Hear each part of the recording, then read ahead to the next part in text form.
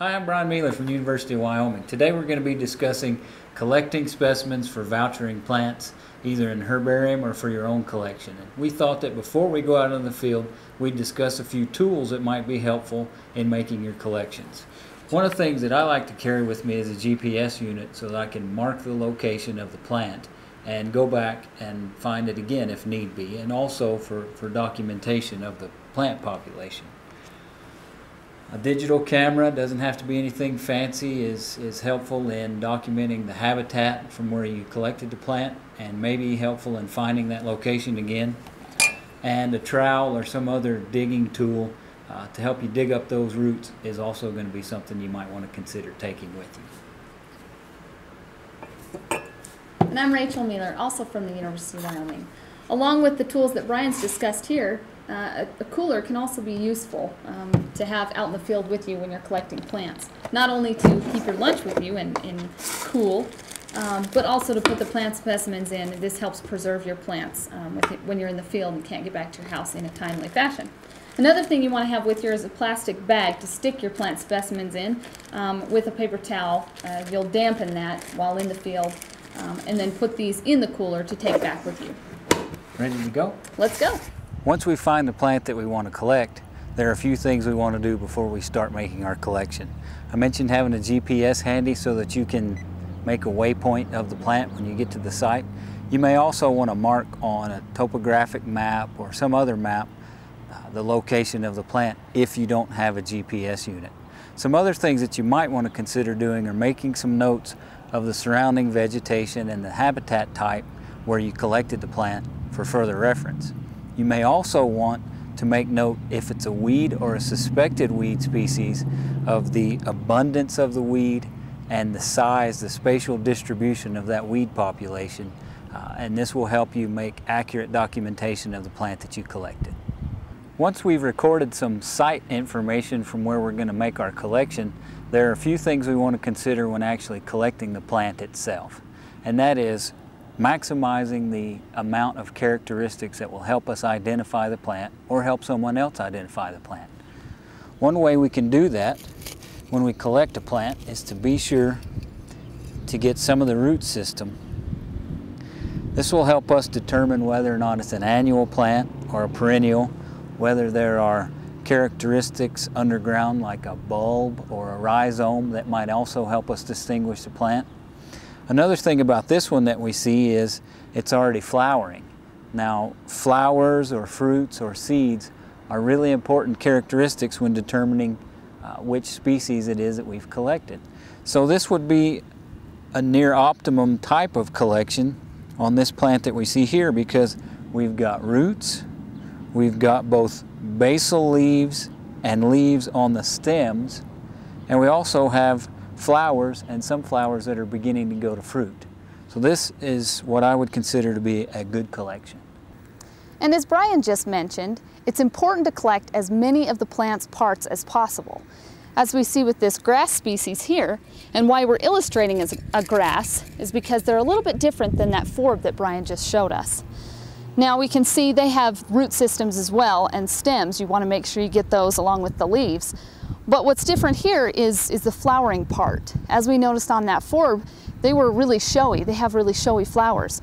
Now grass species don't have near as conspicuous of those flowering parts, but the seed heads are equally as important to collect when trying to identify that plant. Now when you go to collect a woody species, obviously you're not going to be able to get the bark or the underground, the trunk or the underground parts, but you want to collect the flowering parts and the leaves as well to get a good identification of that woody species.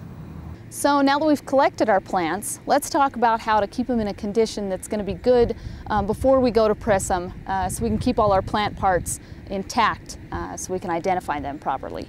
So going to our grass species that we collected just a little bit ago, we want to definitely make sure our roots are cleaned off, and with both species, our forbs, our roots are nice and clean.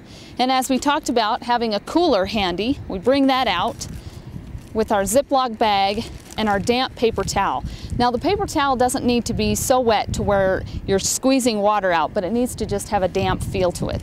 This is going to help preserve that plant so those parts remain fresh, so they don't get all withered up. Kind of like when you put your plants on your dashboard, they get a shriveled look to them. So this is going to help preserve those characteristics. So we put our grass species and our forb species. Try not to get them too folded, but when we go to seal up the Ziploc bag, we don't want to seal it totally. We're going to just seal it up about halfway when we put it in our cooler.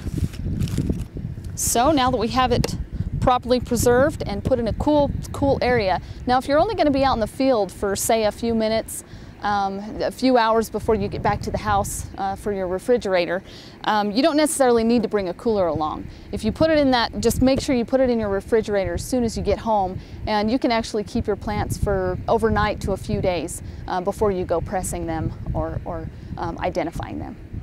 So now that we're back from the field, we're going to take the plants we collected and begin arranging them on newspaper to begin the process of pressing plants. There are a number of different ways to press plants. Today we're going to be using a plant press here that you see is made of slats of wood and some cardboard and straps. You can buy these, or they're pretty easy to make yourself as well. If you're not going to be collecting too many plant specimens or pressing too many plants, you may just use some newspaper and heavy books to apply pressure to those plants that will be able to preserve them for a long time. So when we go to arrange our plants to be pressed, we want to make sure that root system is very visible along with the stems, leaves, and in the case of a grass, your seed heads need to be displayed so you can identify that using those. With the forb species here, again, have a good specimen, so you can correctly I clearly see the root systems, the stems, and the flowering parts. Make sure that those are visible as well. Now, one thing to point out, it's good to have both sides of your leaves showing. This is key in some species because some have very different top sides of their leaves versus the bottom side. So keeping one side and then the other side visible is going to help you easily identify that plant. Now that we have our plant arranged the way that we want it to be displayed, we're ready to press it. Before I seal it up in the plant press, I include a tag with our date of collection, some of the information that we collected in the field, such as location, and the other information associated with population characteristics. Now, it'll just stay in there, and then it'll stay with that plant so that you don't get your specimens mixed up as they're pressing.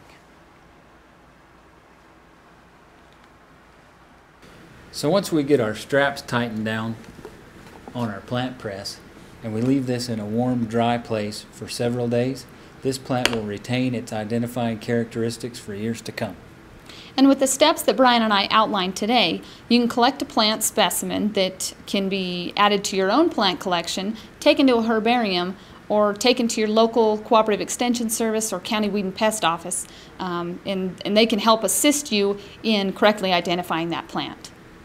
So from the University of Wyoming Cooperative Extension Service, I'm Rachel Mealor. And I'm Brian Mealor, and we hope that you get out and collect some plants and increase your knowledge of the vegetation in your local area.